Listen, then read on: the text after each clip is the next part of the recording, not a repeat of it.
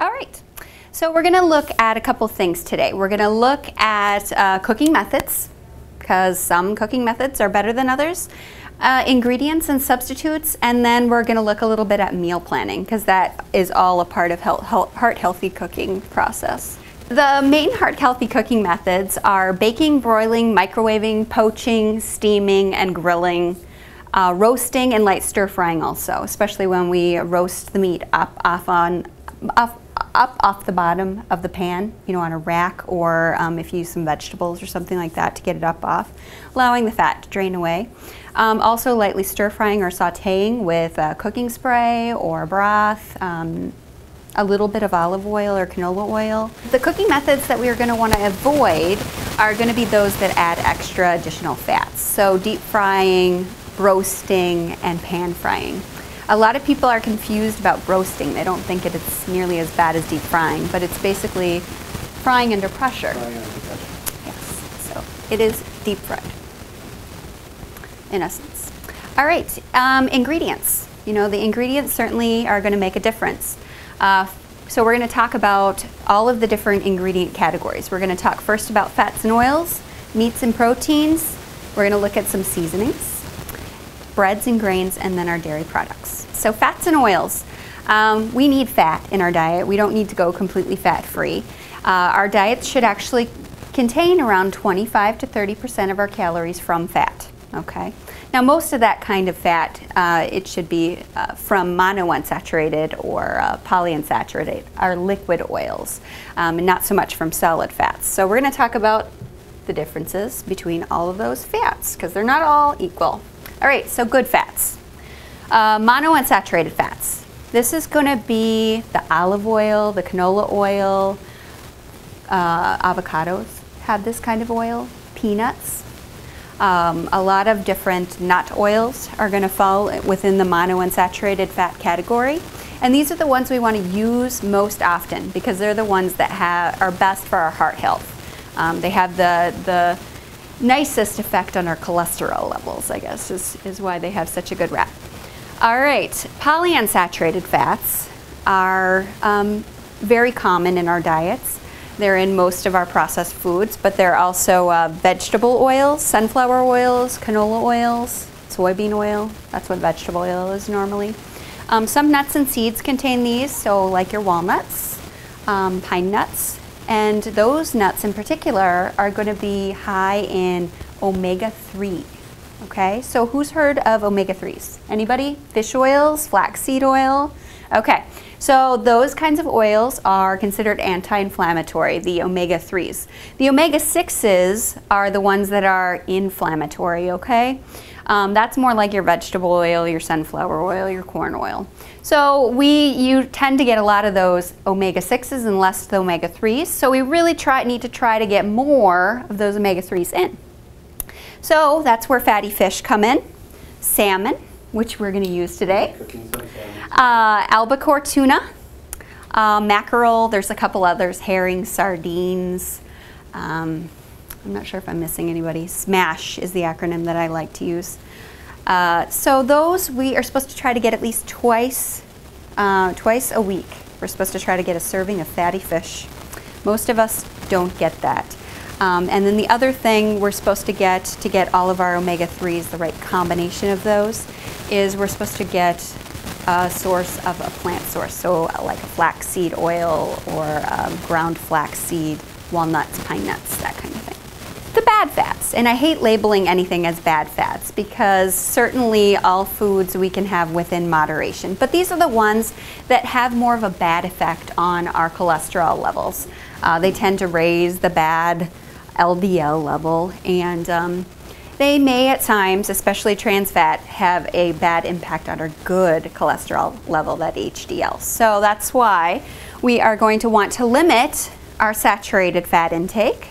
So this is fats that come from animal products. So butter, lard, whole milk dairy products, fatty meats, okay? Then trans fat is, again, get as little as possible of the trans fat because this is the one that has that double whammy effect. You know, not only does it affect our LDL by raising it. It can impact our HDL by lowering it. So we're getting further and further apart in that good ratio that we need. All right, so that would be usually margarine, especially your hard stick margarines. Most of your softer tub margarines are trans fat free now. They didn't used to be, but most of them have switched. Shortening, so like your Crisco's and stuff like that, and convenience food items. So a lot of those things that we buy that are pre-made, those are going to be definitely high. So what is the question? I get this all the time, butter or margarine, because they were both on the bad list, right? There really is no easy answer to the question. We really need to try to limit our saturated fat intake, and that includes butter. Also, we need to limit our, or avoid our saturated or trans fat intake. So neither one is a great choice. The best choice is to use a non-hydrogenated spread, or to use liquid oils whenever possible. So our olive oil or canola oil are really going to be our best choices. But when we do want something to just spread on a piece of bread or toast, we do have options like Smart Balance Promise, things like that, especially if we're going to be doing it very frequently. If we're not going to do it very often, then certainly it might be okay to do something like a butter every once in a while. Okay? Fat substitutes. We can use all kinds of tricky fat substitutes in our recipes. So when you're looking at a recipe, maybe you can use some of these tips to make it a little bit healthier. So fruit purees. Has anybody heard of adding applesauce to like a cake mix or banana bread? You know, that's certainly a way to decrease the calories and the fat in your recipe. So you can use fruit purees like applesauce, bananas, potatoes. You can sometimes even use like a non-fat yogurt, Greek yogurt, anything like that. Usually the substitution is 1-to-1. So if the recipe calls for half a cup of oil, you can usually use the same half a cup of applesauce. It doesn't work in all recipes. You can't do it in all recipes. They may not come out exactly right. But you can do it in a lot of them, especially for quick breads, muffins, and cakes. Also, if your recipe calls for a solid fat like butter, you can sometimes use a little less of a liquid oil. So 2/3 of a cup of a liquid oil like canola oil can be utilized. But again, in some recipes you're going to have texture changes, so you do have to watch that. Most of those foods that we really have to have butter in or a solid fat in, those are the foods that we need to be limiting in our diets anyway. So. All right, shortening or lard, you can substitute for usually the same amount of canola oil or olive oil. And again, some texture changes may occur, okay? You do want to start out sometimes by substituting only half of it first, and then, you know, if that worked out, then you might go the extra mile and maybe substitute all of it, okay? We want to choose leaner meats. And we're going to be utilizing some of these lean meats today. Yeah, tonight I have some boneless, skinless chicken breasts along with the salmon tonight. Nice. So. All right, so the lean cuts are going to, beef are going to be the loin. So sirloin, tenderloin, ground round. This is where filet mignon would fall. But unfortunately, things like prime rib and T-bone steaks fall into the higher fat cuts. You can see that pretty easily when you're in the grocery store and you look at the marbleization of the meat. You can tell whether it's going to be a lean item or not. But this will help. Look for loin. Again, with pork, it's going to be something very similar. The loin are going to be much more lean than the other parts of the pork. So ham also, Canadian bacon, they are lean, but they are high in salt. So we still need to watch those. High fat cuts, bacon, spare ribs, sausage, brats, all of those things we really like in Wisconsin. Yeah, and be careful of the pre-packaged, like I see the pork tenderloin up there. A lot of those you'll see in the store that's already marinated in the package. Careful of those, try to steer away from those, even though they taste good. It's because there's so much sodium put into them. You're better off getting the plain ones and seasoning yourself. Yeah, definitely. That can also be the case for poultry. Who's seen the marinated chicken breasts in the store? They taste really good, but they're full of salt. So not just the marinated ones, but sometimes even the fresh chicken breasts are pumped full of salt. So you do want to make sure you try to find one that says that it doesn't have any additives or any sodium solution added. White meat or dark meat of the poultry are fine. And poultry includes both chicken and turkey, or any bird that we're going to be eating, I would guess. And the only thing we really need to do is hold the skin, and of course make sure that we're using the appropriate cooking methods. Fish and seafood, these are again all great choices. Even the fattier fish like the salmon, the tuna, the mackerel, those are still wonderful choices and are leaner than most cuts of beef and sometimes even poultry.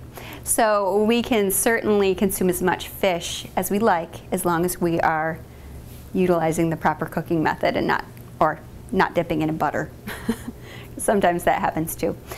Just a little quick note there about shrimp. Shrimp is high in cholesterol, but it's actually still very low in fat. So it can be eaten once a week without probably any real effect on your cholesterol levels. All right, I get this question quite often.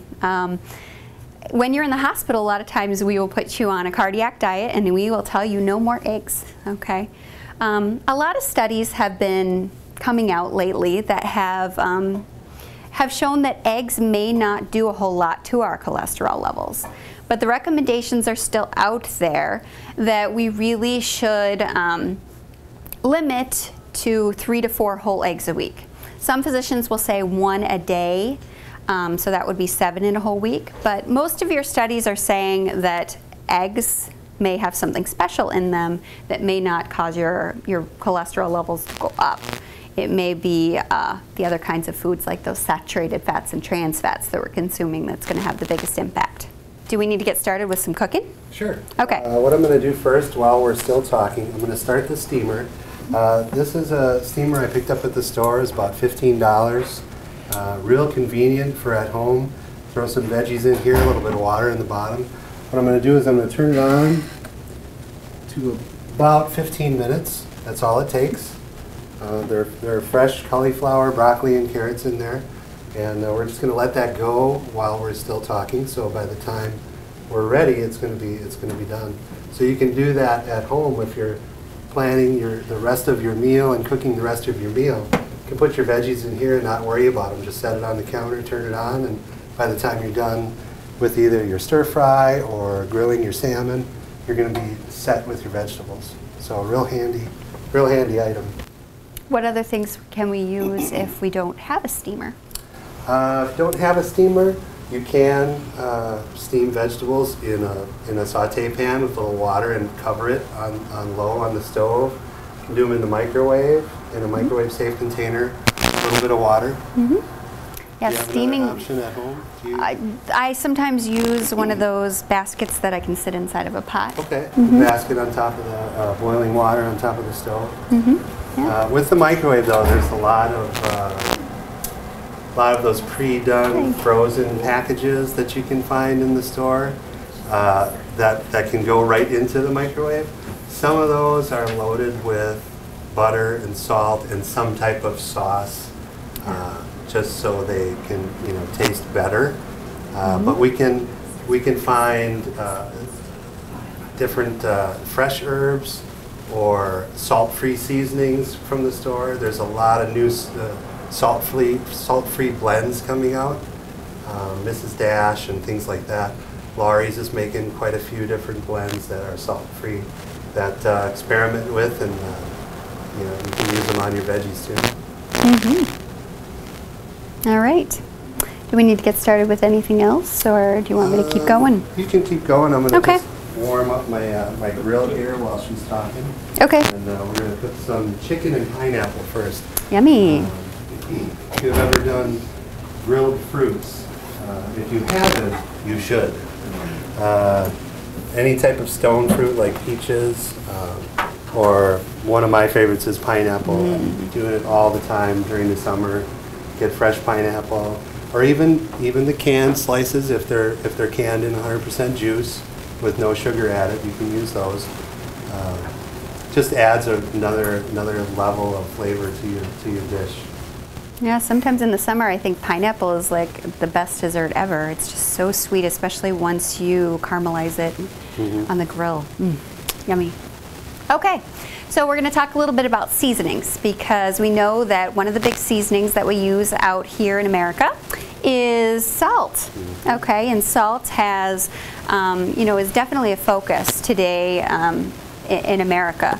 We all are being told that we eat too much of it and we need to stop. So one of the first things that we need to try to do is try to stop using the salt shaker, because you know what? There's already a lot of salt in those foods already. So stop using that salt shaker first and foremost. The second thing you want to do is stop buying a lot of convenience food products. And if any of you went on the shopping tour, you might have learned that sometimes on the perimeter of the store, that's where more of the fresh stuff is that you're going to have to make from scratch. And the stuff in the middle, that's the processed stuff, the stuff that they already put together for you that usually has a lot of salt in it. So try to use less convenience items. Choosing alternatives. And Rich touched on this a little bit with talking about using some of those salt-free seasonings like Lowry's or Mrs. Dash. Other options are going to be like garlic powder instead of garlic salt. Yeah, same with the onion powder. Granulated or powder, both would work just fine instead of the garlic salt or onion salt. So my grill is hot. Okay, so, let's get started. What I'm going to do, I've got a little bit of extra virgin olive oil here, and if you see how much I'm going to pour in, that's about all I'm going to use. Very little, like a teaspoon maybe, maybe less. Right, so I've got a boneless, skinless chicken breast. I'm going to cook this first. Important to get your pan hot first. You want that sear to come on there right there. What that's going to do is help keep the juices in the chicken. That's kind of the biggest complaint about skinless chicken breasts is they get dry. And it's all in how you cook it. Invest in a cooking thermometer. Cook your chicken to 165 degrees. People tend to overcook chicken real easily, and that's one of the biggest things. 165 degrees, hot pan, sear it on both sides, and you're going to have a perfect juicy chicken breast. And I'm also going to add in some pineapple slices. That's the first thing we're going to do. We're just going to do a plain grilled chicken breast. Add some pineapple to it. It's going to give it a little sweetness. That pineapple is going to caramelize in there a little bit with the natural sugars that come out of it, and it turns out great. So. All right. All right. All right, other things that we can use for seasonings besides fruits, like pineapple, which could certainly add a lot of flavor. Pepper, anytime you want to use pepper, it's going to be okay, unless it's something like a blend like a lemon pepper. You know, you want to look at the ingredients, because those seasoning bottles are going to have ingredients. And sometimes one of the ingredients is salt, even if it didn't say it in the title. So watch for that. Yeah, usually it's the first ingredient, even if it doesn't say it. Like Janeah said in the title, lemon pepper seasoning will have salt, pepper, and lemon zest. Yeah.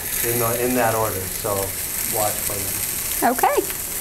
All right, there's lots of other seasoning choices, and there's certainly lots of different fresh herbs that we can use also. And we brought a couple examples here if you want to talk about them. Two of the most popular that I think of in cooking, got some fresh basil, real strong smell, real prevalent in Italian cooking. Couple of leaves at the end of your sauce, or even with the chicken. With the chicken on bruschetta, which is fresh Roma tomatoes and fresh basil, on maybe some French bread toasted. That would work out really well. Another one is rosemary. Do a lot of rosemary with chicken or beef or pork. You can use it. It's very versatile. It's got a real nice aroma to it. Don't be afraid of the fresh herbs. There's plenty more to choose from at the grocery store. I did bring some cilantro along tonight too. I'm going to be cooking a stir fry with it. Oh, look at those nice grill marks. You got that? All right. With cilantro, it's a misconception that cilantro is only used for like Latin cooking or Mexican dishes. Not true. I use it in my stir fries as a real fresh pop of flavor with maybe some citrus.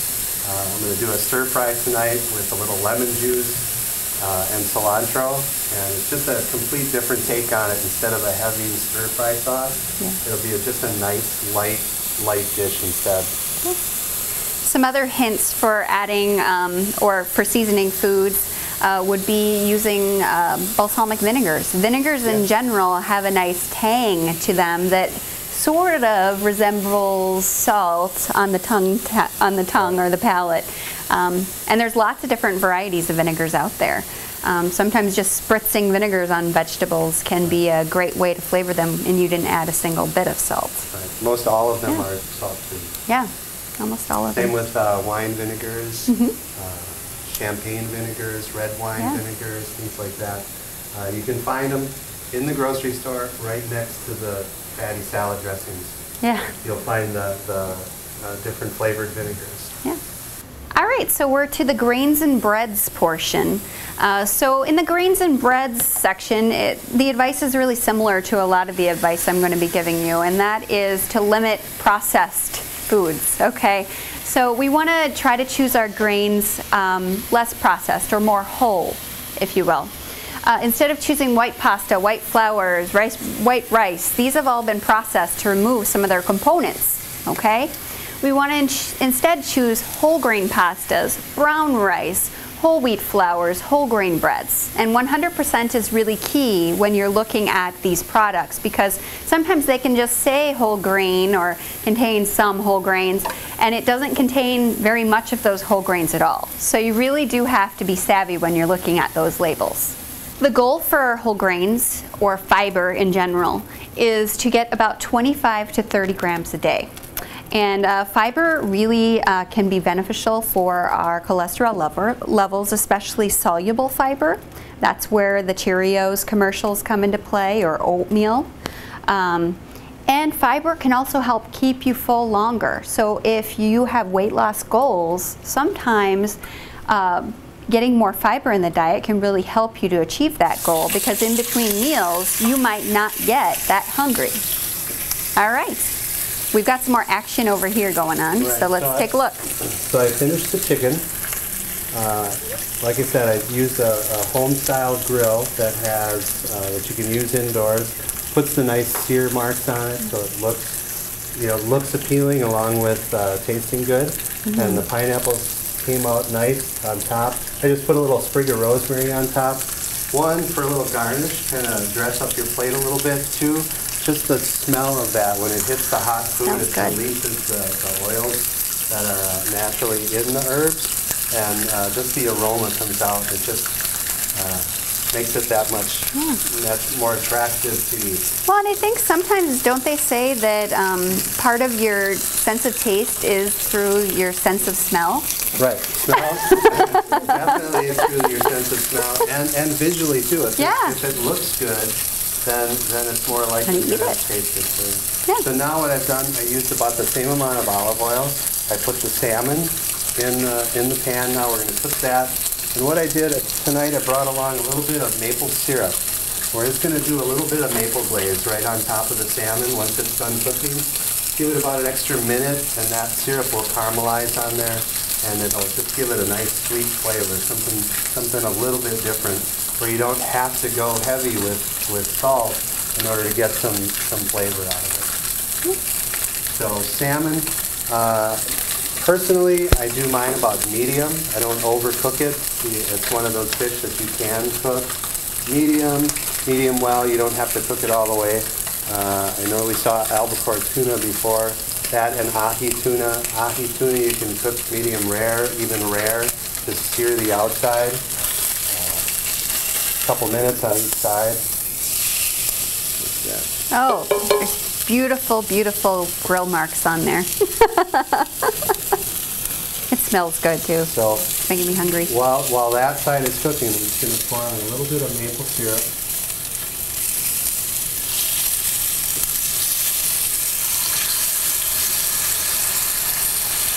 And then we're going to cover this up so we get that flavor intensified on there. And it's just going to come out, you'll see it in about a minute, it'll come out.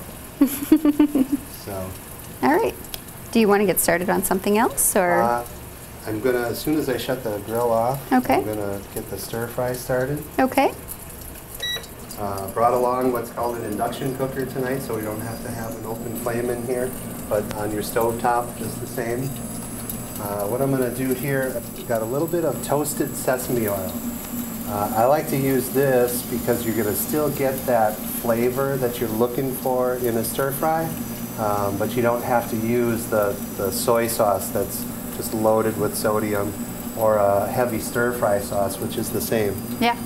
That's the misconception that stir fries, oh, it's all vegetables and a little healthy. Fresh chicken, it's healthy for you, but then you pile on the soy sauce, and all of a sudden you're up to 2,000 and 3,000 milligrams of sodium for one dish. Yeah. Which is easy to get to with a lot of the stir fry sauces that are out there. So I'm just going to use a little bit of sesame oil. And again, same with the grill, we're going to let that pan get hot. Very important, you get the hot pan so you sear the protein that you're putting in there, whether it's shrimp or chicken or beef or pork, whatever you prefer. Tonight we're going to be doing chicken again, but whatever you prefer, you want to get the pan hot first so it sears right away to keep those juices in.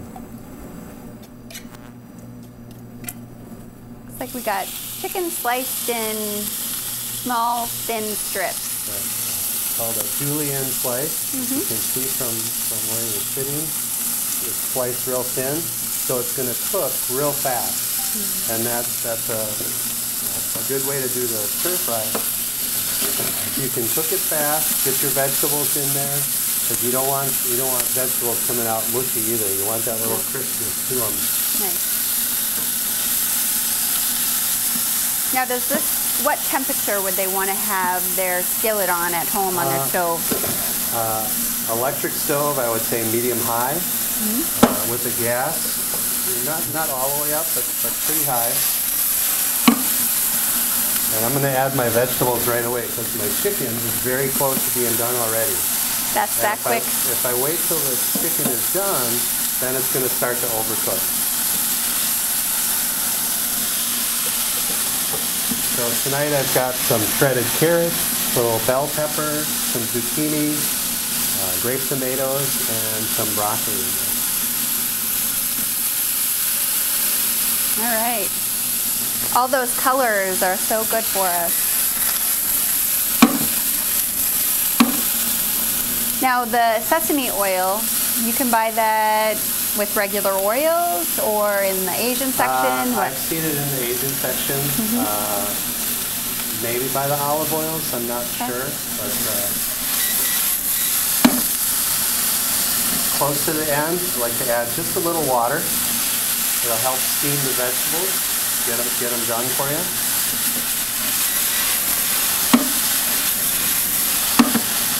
And now we're going to add a little bit of fresh cilantro, give it that fresh flavor. Cilantro to me is one of the freshest flavored herbs that's out there.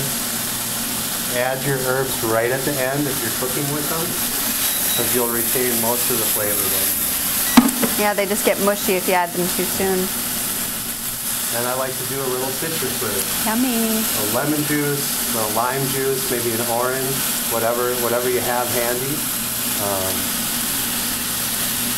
There too, it's just going to give it that little bit of fresh flavor that goes so well.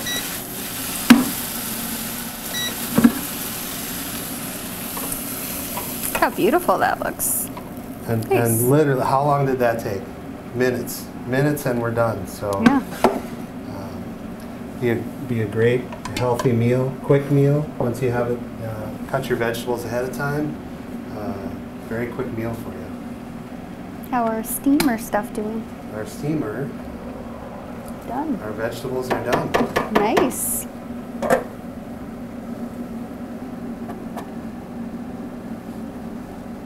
There too, if you do have a steamer at home, you can play around with the time a little bit. If you like them a little bit more done, leave them in a minute or two longer.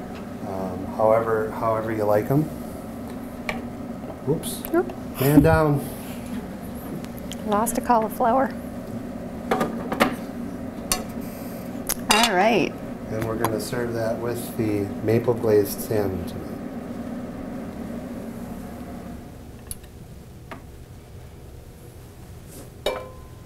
Just like so. And now we can even take a little bit of that maple glaze that was in the pan, and we're going to pour it right over the top of the salmon. I can do this without... Which would certainly be easier if it wasn't a grill pan. Yeah, you can move. Now I'm going to grab a napkin. It's a little warm. Oh, okay. And it reduced a little bit, so it looks really good. That's all the flavor you need on there. Yeah, very simple to make. You see, none of this took us longer than 5 minutes to make. It'll be a great meal for you. All right. Well, I'm going to keep going then. Okay, dairy products. As far as our dairy products go, we usually want to try to choose skim or 1% milk instead of whole milk or 2%, okay?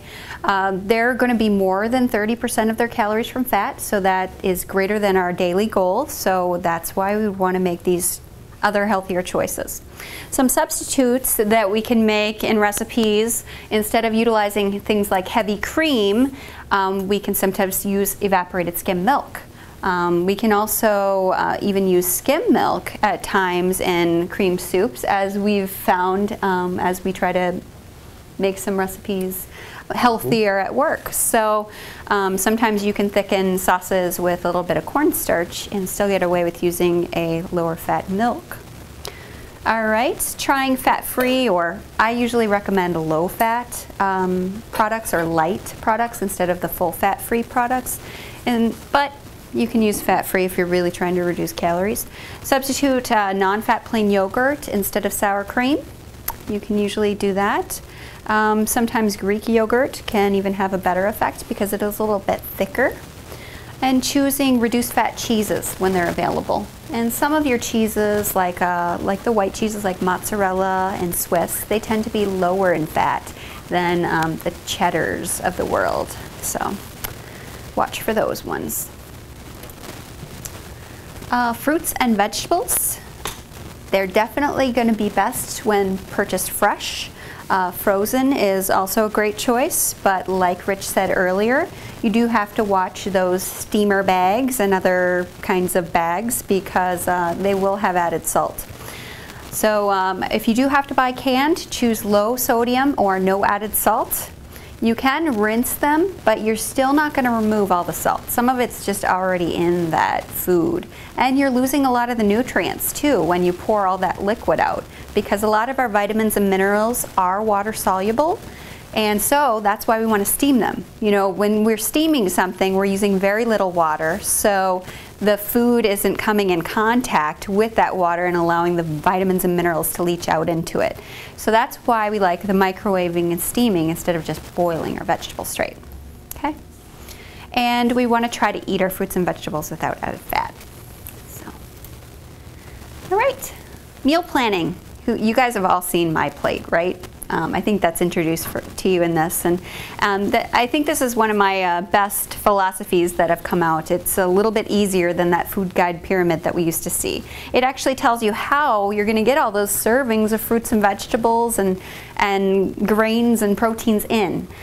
So really try to incorporate the My Plate idea, even if it's in a stir fry. I mean, our portions should be similar to that if you had them separated out on your plate.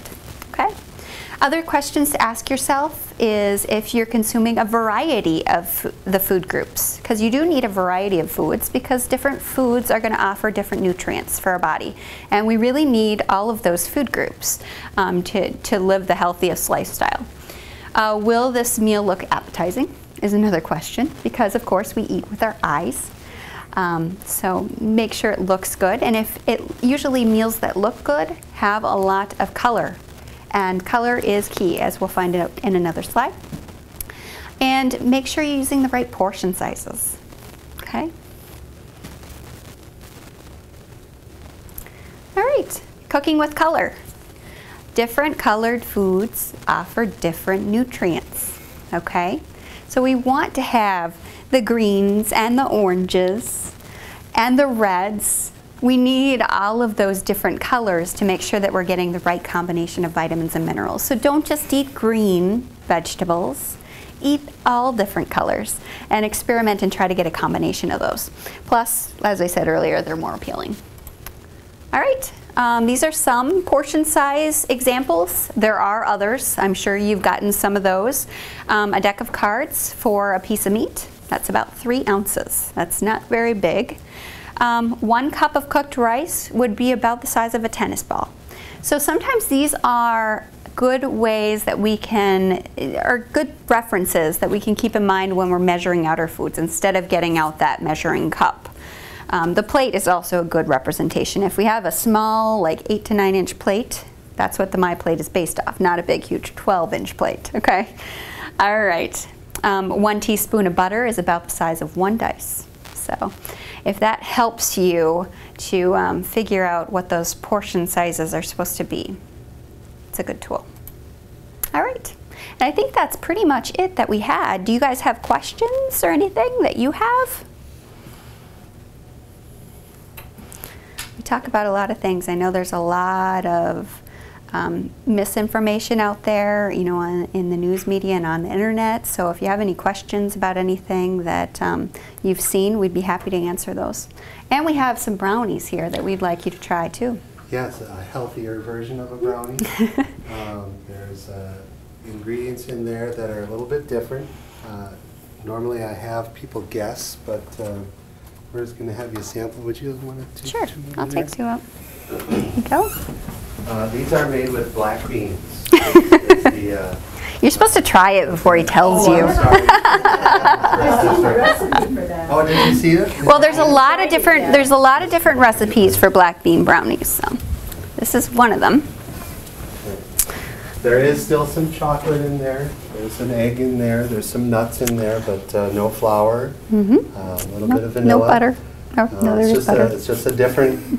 You may have a different little texture, feel in your mouth from it, but still, I think it's very tasty. Yeah, and beans add a lot of extra fiber and protein, so those can be a great addition. We can even use beans, and we can add beans to all kinds of our foods. Bean purees can be utilized just like some of those the substitutes, like the squash purees and applesauce purees. You can use bean purees also. But you can add beans to soups and chilies, and they're cheap. They're and cheap. That's what we did with the brownies. We just took the black beans once they were cooked and run them through a food processor to get a puree. And then you can add it to. Anybody just like you would taste them? Just like you you'd be taste the beans? Applesauce. No. You like it better? Excellent. It's good stuff, right? Yeah. Yeah. I love black beans and I love brownies. Well, now you can have them together.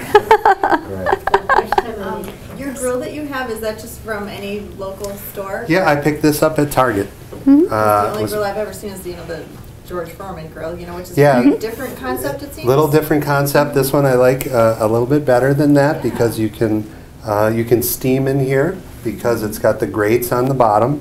Where you get the nice grill marks, but you can also put the cover on and put a little bit of water in the bottom and steam your vegetables in there. So it's a little more versatile than like the George Foreman. So, and I think it was right around $20 at Target. These aren't expensive things that we're using here. When you do cook with, I always recommend nonstick pans like this here. for your cooking, so you can cook it quick. You don't need a lot of oil. Invest in a decent pan. A decent one, yes, a good one. That's a big thing. A lot of the cheaper ones that you can buy a pan like this for $6, you're better off not, because it's a bad coating. It's going to start flaking off. It's not going to be a good nonstick pan that you can get hot.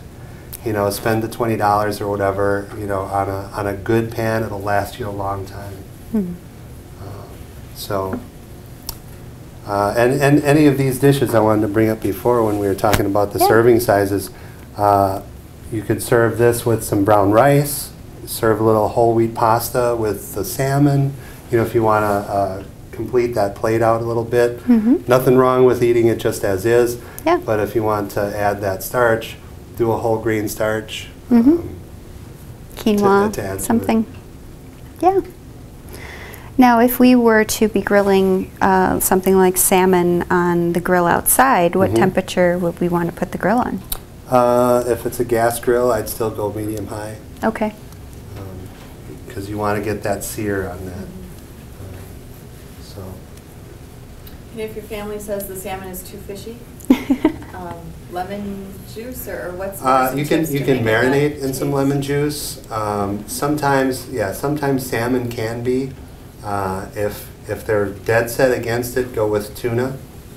It's a little bit more expensive, but it's going to eat more like a steak, like a beef steak, and you're not going to have that fish aroma to it. So a good tuna steak will fake them out. I like orange on my salmon. I think that's orange? a good orange. I like that. A little orange juice too. You can marinate in orange juice.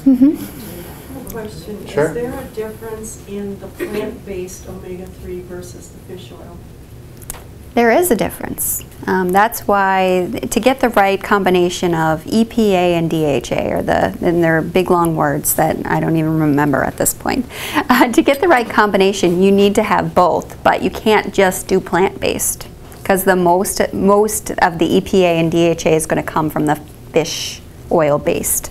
So some people will be on a flaxseed oil supplement, and usually you're not getting the right combination to have the best benefits that you could have from your supplement. And even when I'm talking about supplements, usually I would recommend trying to get it from your fish or from Whole Foods, because Whole Foods are always going to be better than any kind of supplement out there.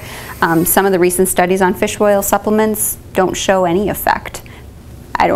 We don't know why that is. You know, it could be non-compliance with the treatment. It could be that there's other things within the fish that work together with that fish oil to have that effect, so the cholesterol lowering effects or those beneficial things. Not to say that it doesn't work for a lot of people, it does, but you can't always see it in studies, so yeah. I take fish oil. I just discovered it contains a lot of cholesterol.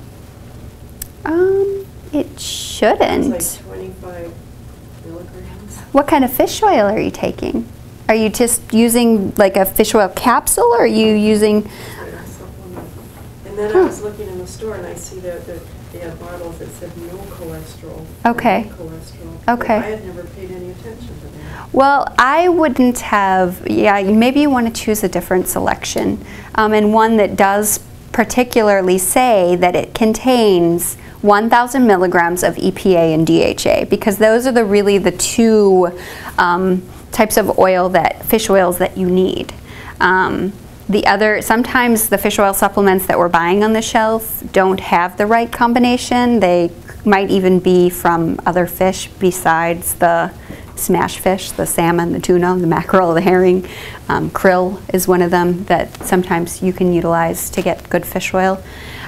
If it doesn't say what source, you don't know what kind of fish it comes from. So, and that's one of the big problems with the whole supplement industry. So we do have to be very cautious when we're choosing our supplements and make sure we get a reputable brand. So is it 1,000 milligrams of each of those? EPA and DHA together. Yeah. And they should be labeled with that. If it doesn't say, then likely it does not have the right combination. Sometimes they'll say 1,000 milligrams on the front, and then you'll look on the other side, and it's like 300 EPA and DHA. So you do have to watch. Is one more important than the other? They should be in, I think they're pretty much in equal amounts. I'm not totally sure if you need one more than the other. Usually they're written together. There's a couple of others like ALA and all those, and that's what's in the flaxseed oil. So that's why flax and those plant sources. Any other questions? All right. Yeah. Actually, I have a question. Sure. Okay. I love to cook the way the chef has. However, my husband is a meat and potatoes guy. Uh-huh. It makes it extremely difficult some days to cook healthy for him too. Mm-hmm. He doesn't like his vegetables at all, or?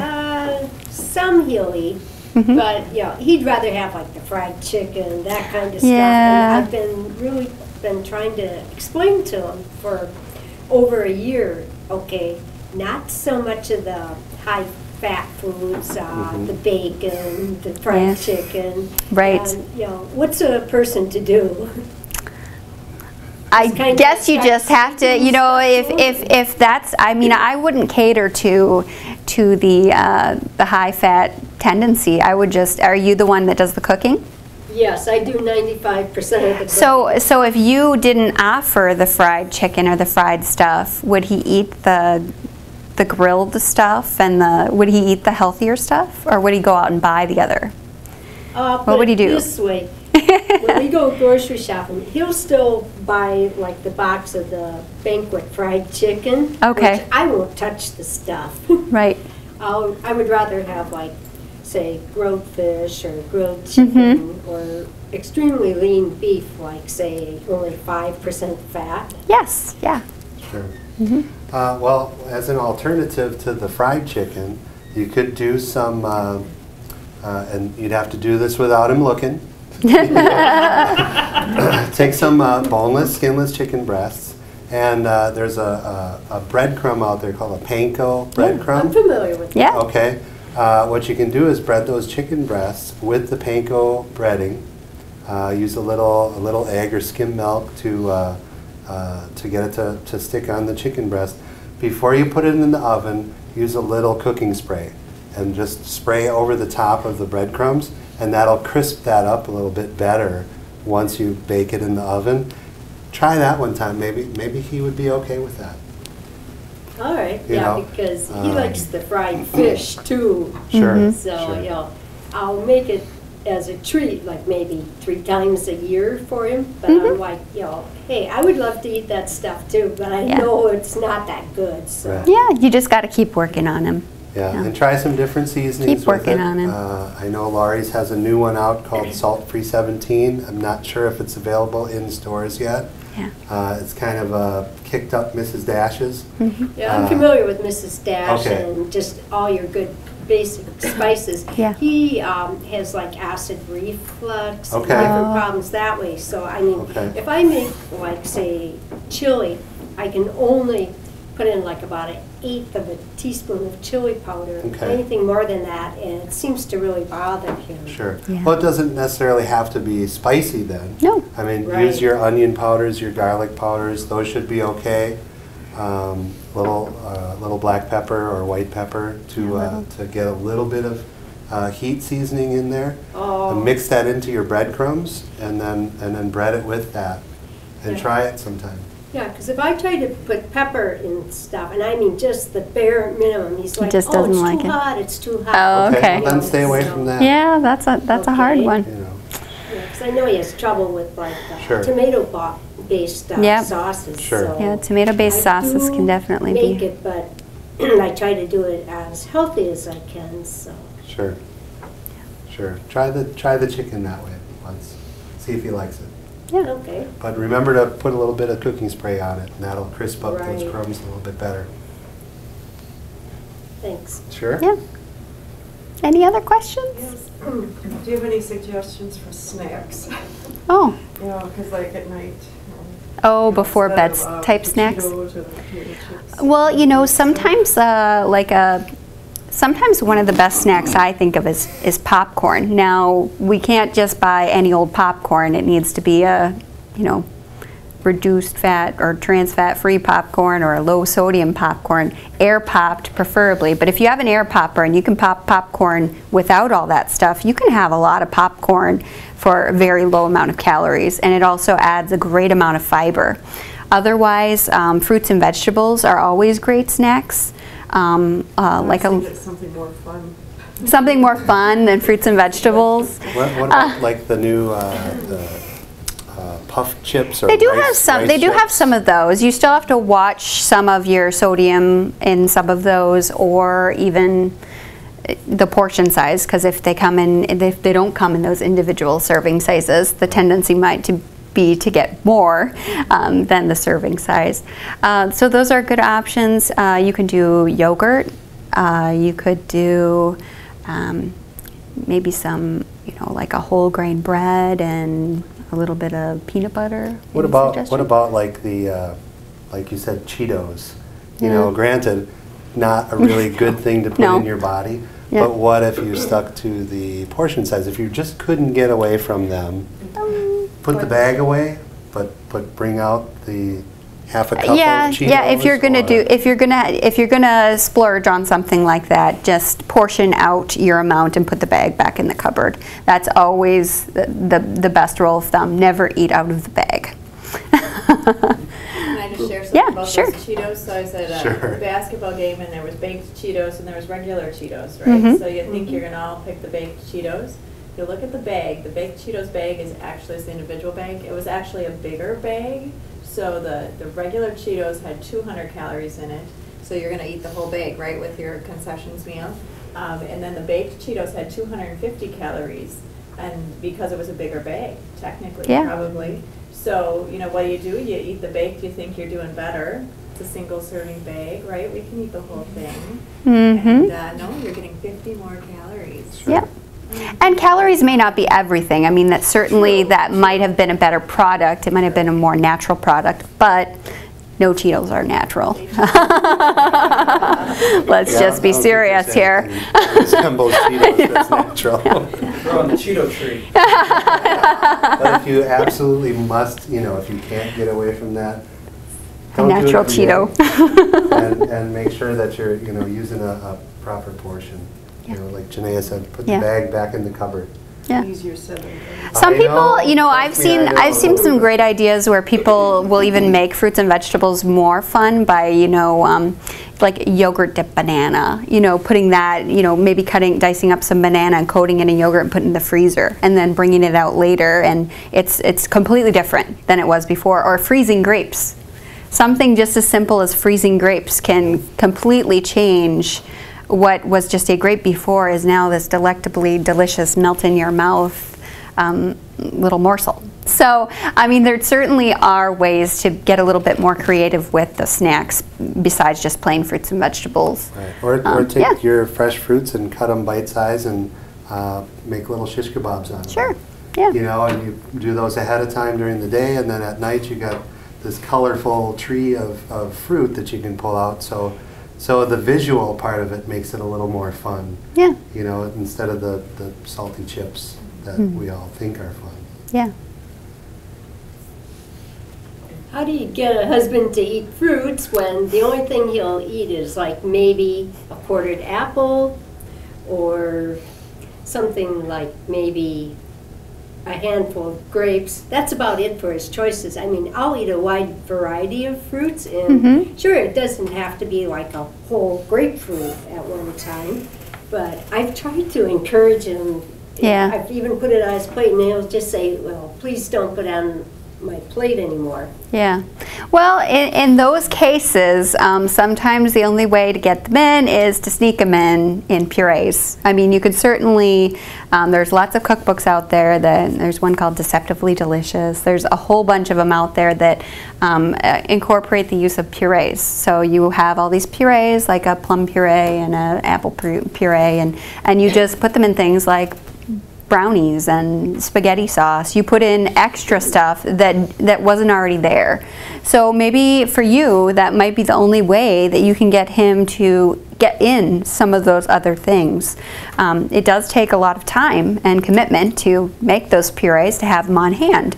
But if you're willing to do that to make sure he gets the right nutrition, that may be the only way. I think I have one at my office right now. It's called How to Cheat on Your Husband or Cheat on Your Man in the Kitchen or something like that.